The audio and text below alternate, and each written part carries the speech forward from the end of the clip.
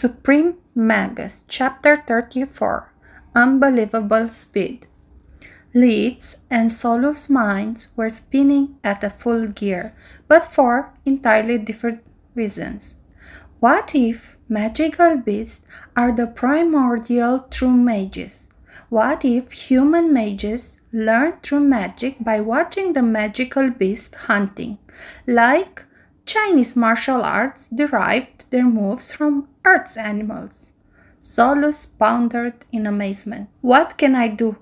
I just revealed my trump card for nothing, and my fusion magic is useless, since if that thing closes in, it needs only one hit to rip me in half. Not to mention that air, earth, and spirit magic would probably be useless against it. I am only left with light, dark, fire, and water magic. Lit trembled in fear, but his body was ready to move, his mind never giving up on life. The beak changed through its own shield, intending to make things up close and personal. Lit reacted promptly, using air fusion to gain speed and keep their distance in check. You may truly be immovable as a mountain, but you sure can keep up with someone fast as lightning. Yet the two enemies' speed was the same. The beak was indeed heavier, but the difference in physical prowess was enormous. Not to mention, they were both slowed down by trees, rocks, and undergrowth. Lit felt reassured noticing that the beak couldn't close in, since he could still resort to fly as a desperate measure. Unbelievable speed. This is fast, but not that much. Eckert and his men were either too scared or hallucinating. The game of tag went for a while, with Lit throwing ice spears whenever he could spot an opening, and the beak using rocks projectiles trying to shoot him down. Lit knew that bears weren't supposed to smile, but on the beak's muzzles he could clearly see a smirk, sometimes even emitting a har sound. Is that a laugh? Is that bear actually just having fun? While running, Lit moved the fight to his private clearing.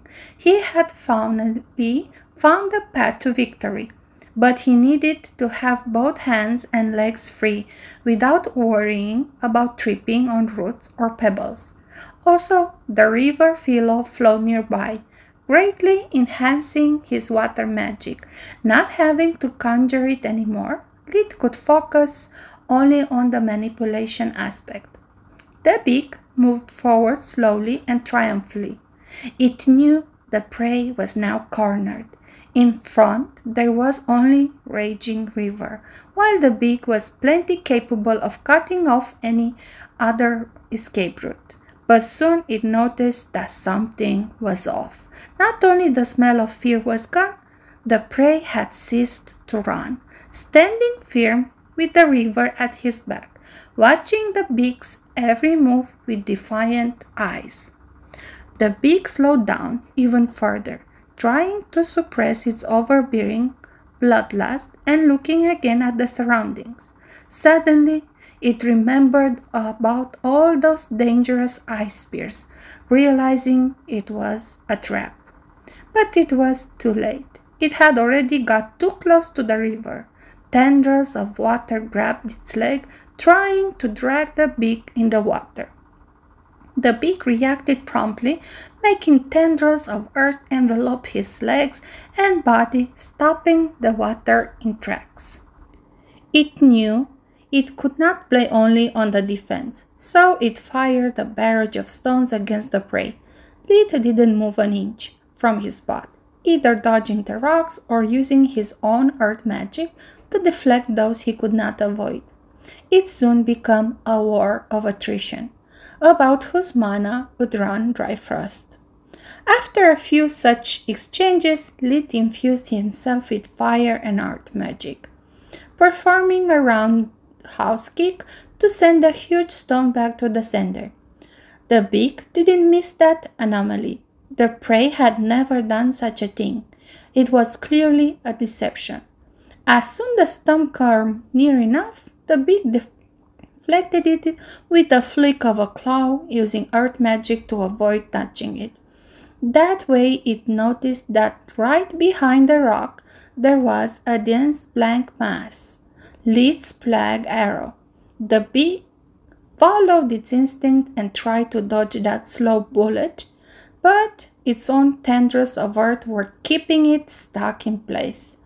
Before the bee could summon any sort of magical protection, the plague arrow had hit his mark straight in its huge chest. Pain started blinding the beak, that became unable to notice Lead closing in while shooting 6 more plague arrows, the first to the chest again, the easiest target to enhance the crippling pain.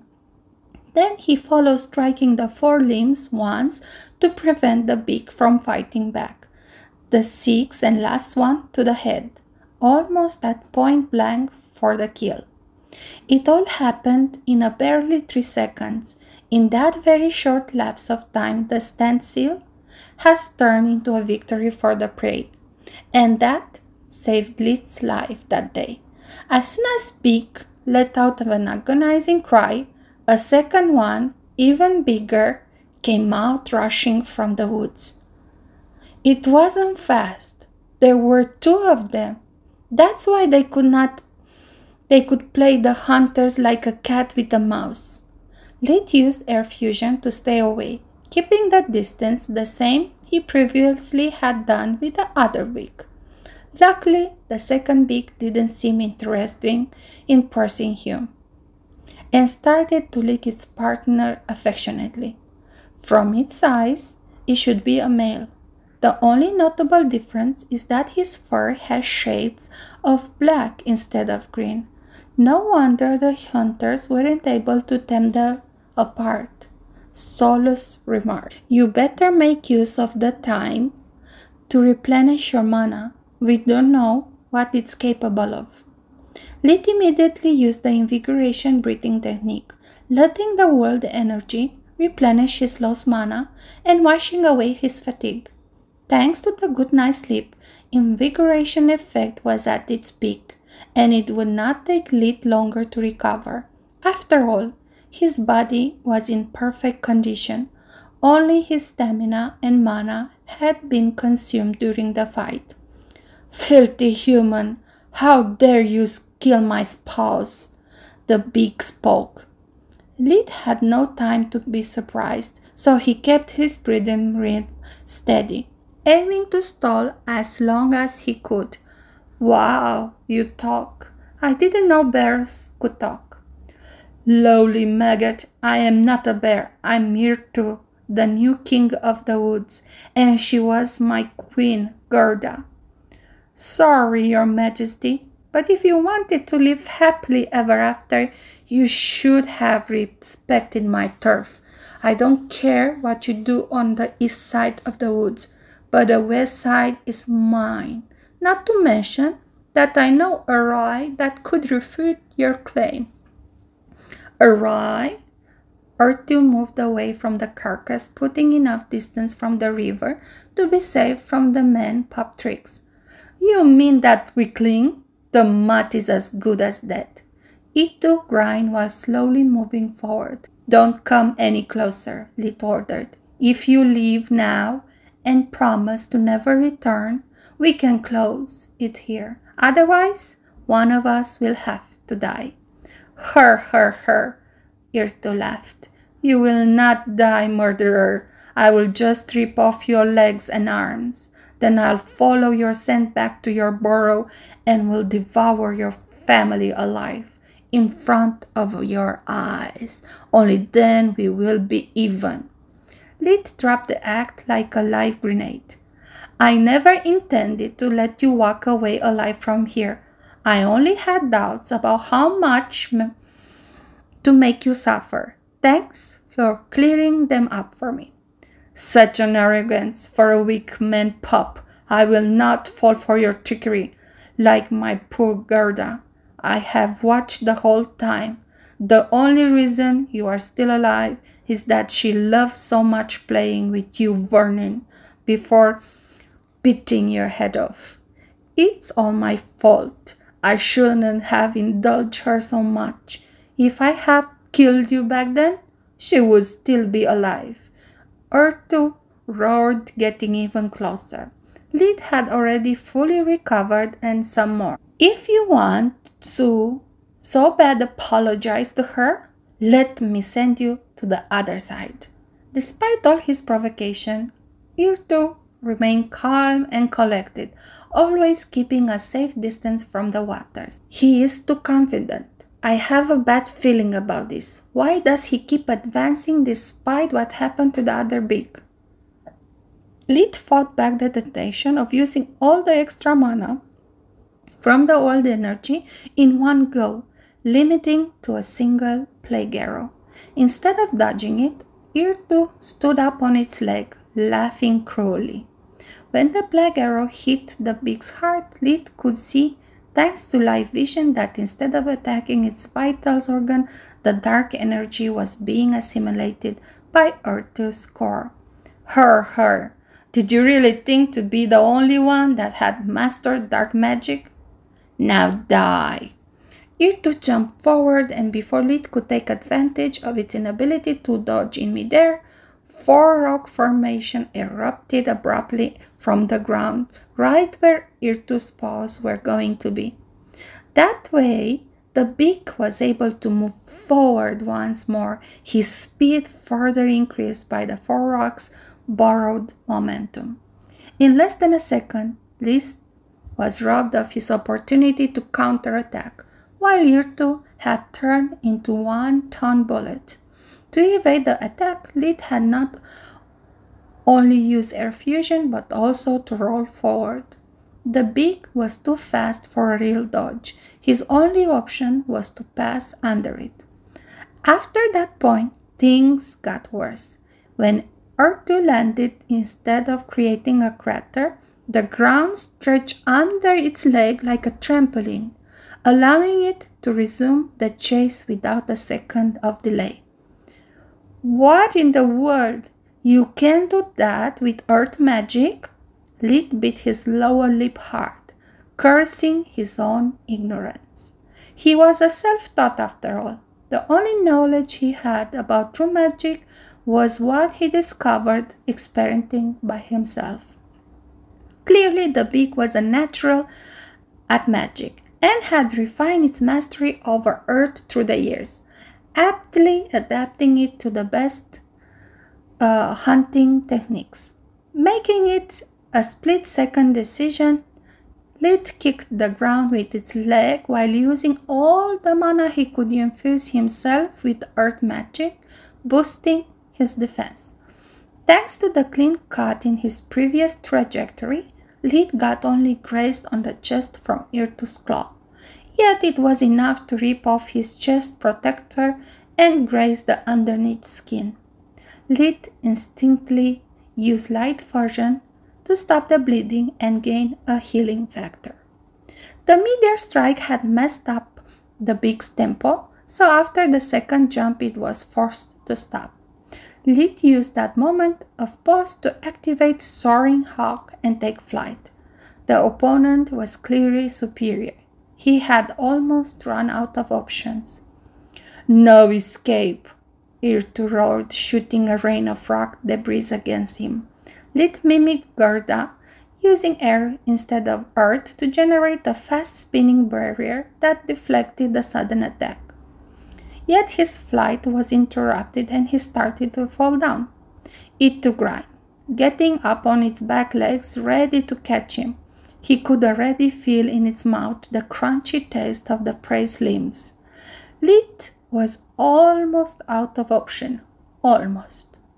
From that angle, Ertu could not notice that Lid's right hand was holding something, removing the stopper with a snap of the thumb.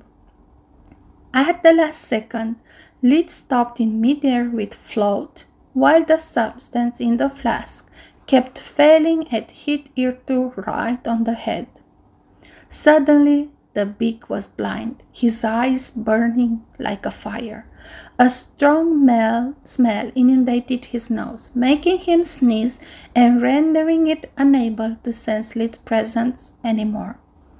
When I bought this horrible perfume, my idea was to use it to make a beak lose my trace in case the worst happened. I never expected being forced to resort to such gamble. Luckily, Ertrude does not know about solace, not her pocket dimension. The flask materializing out of thin air was something unconceivable for the magical beast, taking it by surprise. It too was still roaring in pain, the paws rubbing his eyes, when he got stabbed from all sides. Thanks to the river, Lid's ice spear spell needed just a split of a second to strike.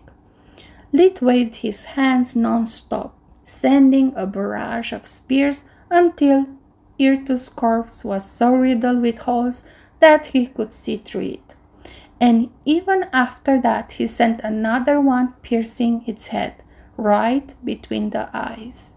I always hated how in horror movies, no one ever makes sure that the frigging monster is really dead, only to get backstabbed during the credits. You took a huge risk there, pretending to have lost control of the flight spell and going into free fall. Solus had objected to that last-minute contingency plan from the second Lid devised it, deeming it too reckless. What if the beak impaled you with a rock spear? What if, instead of waiting for you to come down, it had jumped to finish you off? That would have been merciful. Ertrude was too cruel to do such a thing. Lid replied, without hesitation. It wanted me to feel despair and helplessness, to be conscious while it ripped me apart. In some ways, we were quite similar, both hell-bent on revenge and inflicting pain to our enemies. The only difference between us is that I would never allow my bloodlust to drive me crazy. Gerda and Ertrude were a threat to my family. That's the only reason I come here. I prefer giving my enemies a painless death, even making Ertrude's spell worthless, rather than taking the smallest risk they could harm one of my beloved one. Lid had just collected the two magical beast carcasses inside the pocket dimension when his body started trembling in pain.